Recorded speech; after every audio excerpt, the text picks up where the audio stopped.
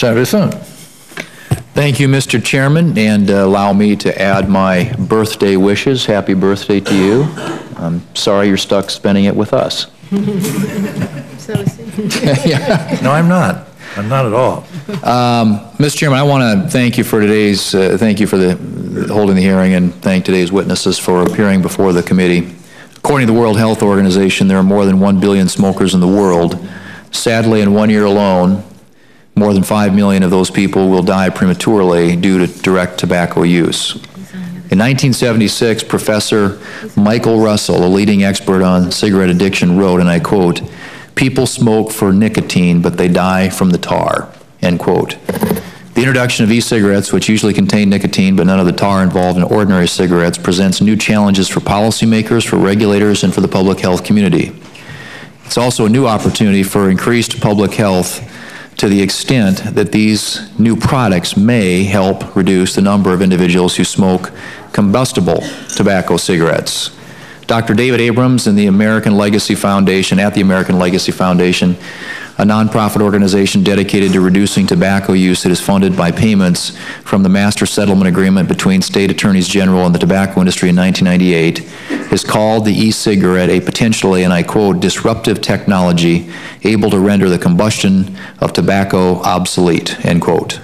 Similarly, Mitch Zeller, director of the Food and Drug Administration Center for Tobacco Products, recently said, and I quote, "We have to have an open mind on the potential for these emerging technologies to benefit public health," end quote. In addition, a recent study by researchers at the University College London on the efforts of people to stop smoking found that e-cigarettes are 60% more effective than nicotine replacement therapies such as nicotine patches or gum. Many e-cigarette companies argue that their product is still an emerging technology and warn that restrictions on e-cigarettes that do not follow the science may inhibit future innovation to create safer products for existing smokers. At the same time, we need to be mindful that even if e-cigarettes are shown to be less harmful than combustible tobacco cigarettes, nicotine is addictive, and the long-term usage and health effects of these products are currently unknown. Opponents of the products also believe that e-cigarettes are a gateway to combustible tobacco cigarettes, especially among minors. Recent studies have shown that with an increase in e-cigarette marketing, overall awareness of e-cigarettes is growing, and some advertisements, whether they're intended to or not, are reaching youth audiences. In addition, the Campaign for Tobacco-Free Kids, represented here today by Mr. Myers, has identified e-cigarette advertisements that employ similar campaigns and themes as advertisements from combustible cigarette companies decades ago. While this is not necessarily the case for all e-cigarette companies, it raises understandable concerns about the targeting of this advertising. There's also been a recent rise in the number of calls to poison centers involving children related to e-cigarettes and the accompanying solution, which often contains nicotine and other ingredients. The American Academy of Pediatrics, represented here today by Dr. Tansky, has raised concerns about the lack of child-resistant packaging on these products. Earlier this year, the Food and Drug Administration proposed a deeming rule to regulate e-cigarettes as tobacco products. A number of questions are being asked about just how these products should be regulated, especially how they can and cannot be marketed. Given that these are relatively new products and given the extent to which they may provide benefits to public health, I believe sound science should drive any discussion of federal regulation. I also think we should all agree that children should not be able to purchase these products. My home state of South Dakota has banned the sale or use of e-cigarettes by those younger than 18 years of age, and several other states have done the same. While I'm opposed to smoking in general, I look forward to learning more about the apparent potential of e-cigarettes to reduce harm to current smokers. As with most issues that we face in Congress, I believe that more scientific investigation and thoughtful discussion is needed, and Mr. Ballin is here to discuss some of his work with the University of Virginia to start a dialogue between various stakeholders on these issues. I'd like to end with a quote from Dr. Thomas Glenn, who's a director at the American Cancer Society, who sums up the current debate surrounding e-cigarettes as follows, and I quote, "As with so many highly celebrated or reviled products, their true nature likely lies somewhere in between, with both pros and cons to recommend or discourage their use," end quote. Hopefully we can shed some light on these pros and cons here today. So thank you again to our witnesses for appearing today, and I look forward to hearing your testimony. Thank you, Mr. Chairman. Thank you, Mr. Chairman. Mr. Myers, assuming we all agree that children should not be able to purchase these products, what's your view on whether e-cigarettes have the potential to reduce harm if current adult smokers of combustible tobacco cigarettes switch to them? As I said, if properly regulated in terms of quantity of nicotine, how it's delivered, the manner in it's delivered, and it's targeted to a current smoker who couldn't otherwise quit, with levels of nicotine sufficiently so that they switched exclusively to e-cigarettes, I don't think there's any doubt that there would be a reduction in harm. What's your sort of general view with regard to the science around e-cigarettes? Do you view it as settled?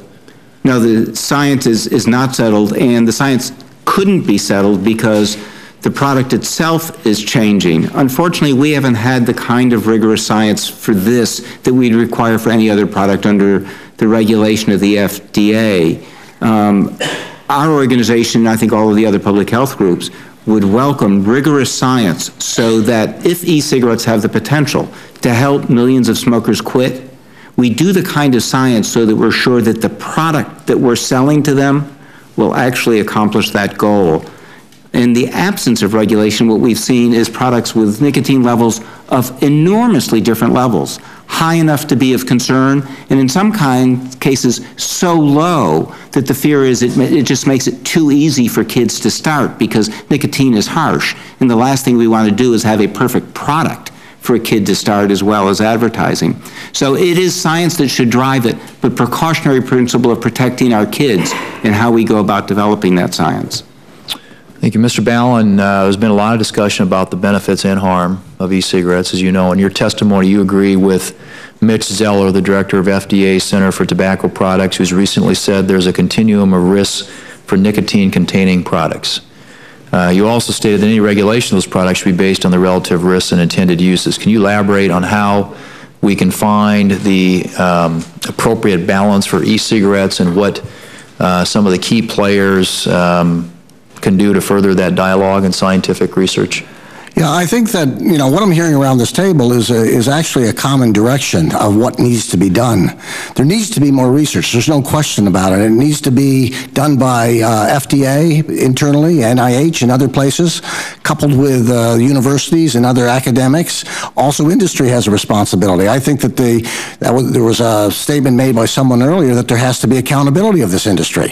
And I think that as the agency begins to regulate these products and anybody wants to file an application with the agency, they're going to have the proof to back up whatever they're asking for, the agency to approve a product or also allow a claim or anything else. We need to head that in that direction very quickly. I agree with a lot of what's been said at this table.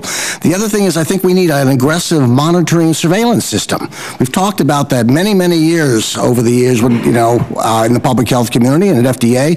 And I think that in order to find out what's going on in the marketplace, we need to be able to tap into the industry documents. If it's not proprietary information, FDA needs to do a better job of coordinating efforts to see what's happening out there so we can take the necessary steps to take action. There is a lot of things that need to be done. There's no question about it, but I think that collectively and responsibly, if it's done properly, we are going to be able to deal with some of the issues that were talked about today. Throwing grenades at each other, and I don't think is going to be productive. And that's why over the years I've come to the conclusion that when people actually can sit down in a room without negotiating anything and have a civil conversation, off the wall, you know, off the record conversation, progress can be made. It may not be, but until you start talking, you're never going to find out. And I will say that, again, for me, this hearing is beginning that process up here, and I appreciate it. Let me ask you, what concerns do you have about advertising to children, and how has the emergence of the tobacco companies in the e-cigarette field changed the market or the perceptions of the advertising? Well, for me, being from the public health community, I have the same concerns that many in public health have about the advertising crossing the line. Now, I don't know where that is necessarily, but I will say that some of the things I've seen bother me as a public health person, but I don't think banning advertising per se is the route to go, because at the same time, I think we need to be providing truthful, accurate information to the 40 million smokers out there about what these products are and how they can be used. That is, I think, where we need to go. So I agree that we need to monitor this stuff, which is what I just said earlier. There are things that give me heartburn about what I see in the marketplace, and I think we need to deal with them up front in a very honest manner. Just very quickly, Mr. Healy, Mr. Weiss, what are your companies doing to restrict advertising to children? As I mentioned briefly, we adopted at Blue a policy that we got from the Tobacco Control Act, and that was that in our print and television and marketing efforts, that the audience be at least 85% adult.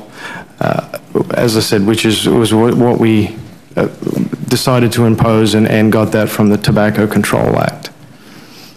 In Enjoy's case, we also self-regulate. So in the years that's led up to this regulation, we only advertise in programming that would have a predominant adult audience, whether that be on television or in print. Mr. Chairman, my time's expired. Thanks. Thank you.